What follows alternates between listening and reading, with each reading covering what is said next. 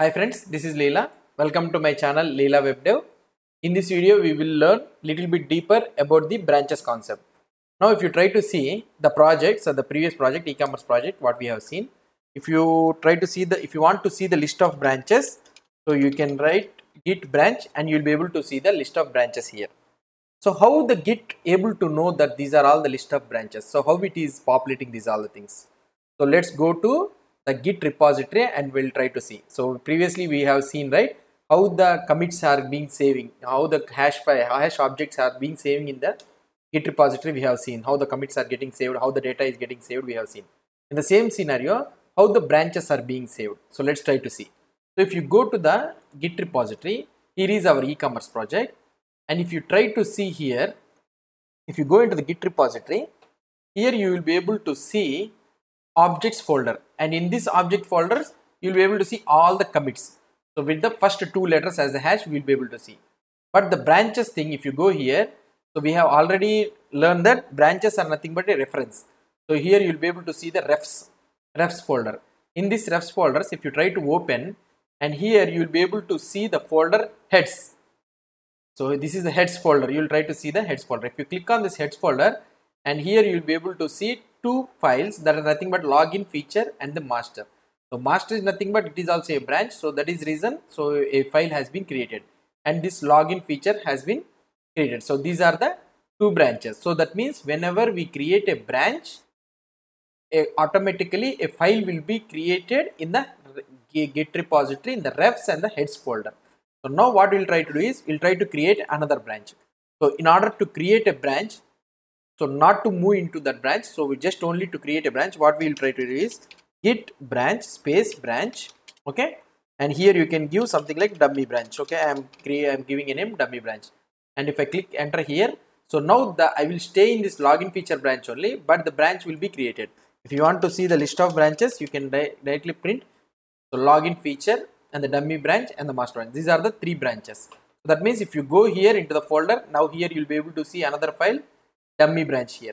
So that means, so this is the way how the git will be creating the files for these branches. Now if you want to see the contents inside this branch, what is the content present inside this branch?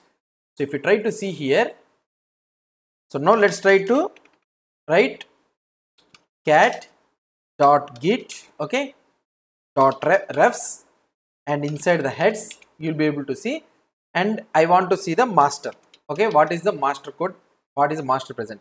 So here you'll be able to see the hash, some hash object, so commit id, you'll be able to see the id. Now if I try to print git log, okay, and here we are having some data, okay, so these are the commits that has been done in the login feature branch. Now if you try to see, if you want to see the data present in this one, so for example if I clear this one all, okay, so if I write git log, okay, now here you remember 0 1, this one is there, right? So now if I want to check the data present inside the login feature branch, so cat.git slash heads slash refs slash heads slash, so I want to check the thing present here, login feature. If I click here, you see the commit hash, whatever the commit hash it is, the head is in the login feature, okay, so the same data is saved here. So that means it is referencing to some commit, to one commit id, okay. So in this data it will be having, so this tree it is referencing.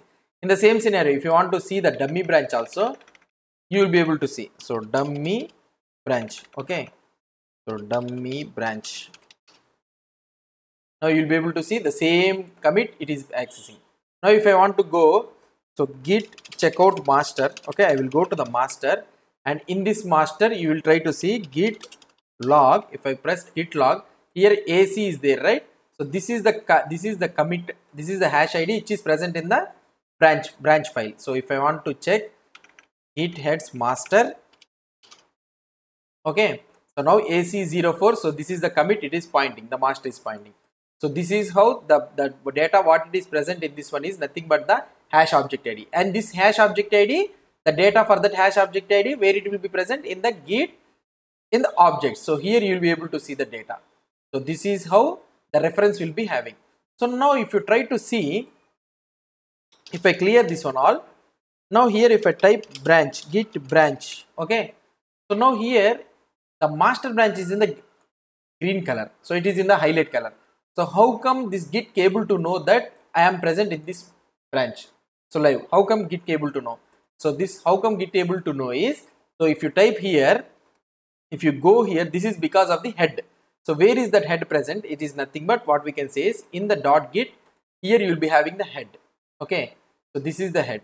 So now if you want to see the contents of the head, what is the contents of the head present? So now I can write cat.git head. Okay, so now he will be able to see here, it is referencing to the file that is nothing but refs/heads/master. This is nothing but refs folder, heads folder, master. This is the branch where we have been there. So now if I shift the branch, git branch, what we can say, we will go to the dummy branch. Okay, so I went git checkout. So if you want to move out, so what we need to do, we need to write git checkout. So dummy branch. So we shifted back to the dummy branch. So now if I want to check that head file, so what could be the head file here? Now it's referencing to the dummy branch. So just simply what the Git will think is, whatever the head it is referencing to the branch, that branch will be highlighted in the green color. Now it is referencing to the dummy branch. Now if I try to type git branch here, the dummy branch will be in the green color. Okay, so this is how the branching will work behind the scenes. Now what we'll try to do is, so now I didn't like this dummy branch name. Okay, I want to rename this dummy branch name. So how can I rename this one? So what we can do is git branch -m. Okay, so what I can do here, dummy underscore branch. I will change it to new branch, new underscore branch instead of this one, new branch. So if I press enter, see automatically the dummy branch has been changed to the new branch.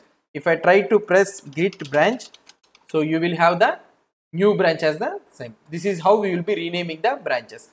Now the same scenario, we can have the delete feature also. So if you want to have the delete feature, how we can do is, so now if I am in the new branch, what I will try to do is, so git branch -d, so -d is for delete, and what you can type new underscore branch.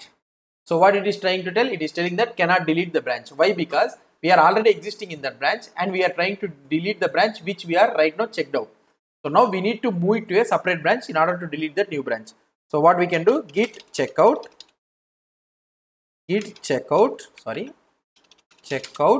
master. So I moved to the master. Now what I will try to do, git branch -d new underscore branch. Okay, I will try to delete. So now what it is trying to tell, so it is trying to tell that the branch new underscore branch is not fully merged.